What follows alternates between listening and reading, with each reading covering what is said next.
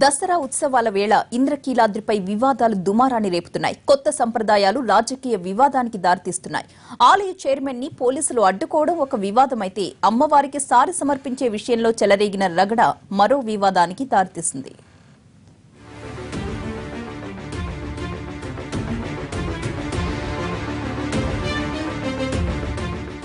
సంప్రదాయం ప్రకారం తిరుమల తిరుపతి దేవస్థానం నుంచి అమ్మవారికి సారె సమర్పించటం ఆనవాయితీ.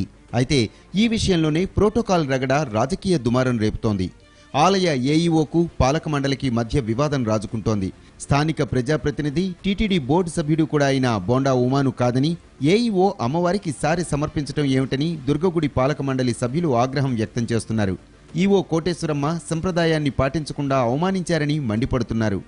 అధికారులు మరి నిర్లక్ష్యమే అనుకోవాలి. అధికారులకు ప్రోటోకాల్ తెలీదా?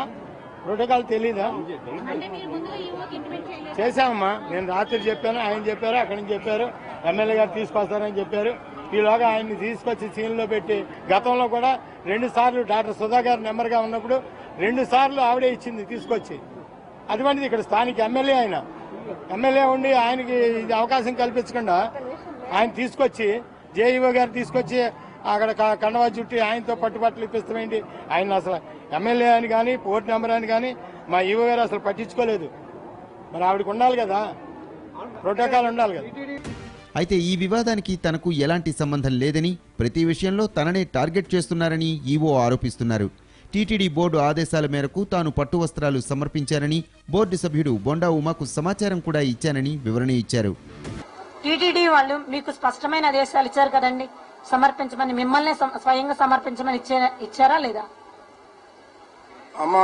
అమ్మవారికి పట్టు వస్త్రాలు సమర్పించడానికి ముందుగా బోండా అమ్మ గారికి ఎమ్మెల్యే గారికి ఇన్ఫార్మ్ చేయమన్నారమ్మా. అదేవిధంగా చేసామమ్మా. నమస్కారం. ఈ వ్యవహారానికి తోడు ఇంద్రకీలాద్రిపై మరో వివాదం చోటు చేసుకుంది. కుటుంబ సభ్యులతో అమ్మవారి దర్శనానికి వచ్చిన చైర్మన్ గౌరంగ బాబును సెక్యూరిటీ సిబ్బంది అడ్డుకోవటం దుమారం రేపింది. ప్రత్యేకంగా అంతరాలయ దర్శనం వీలుపడదని, వీఐపీ క్యూలైన్ల ద్వారా రావాలని తెలియజేయడంతో చైర్మన్ మనస్తాపానికి గురయ్యారు. విషయం తెలుసుకున్న ఈవో చైర్మన్ను కలిసి సముదాయించి ప్రత్యేక దర్శనానికి పంపించారు.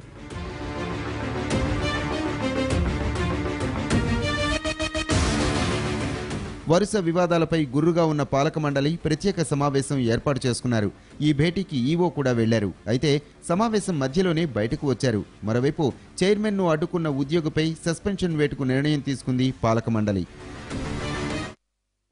ఇవి bulletin updates. Next Telangana online ప్రసారమవుతుంది.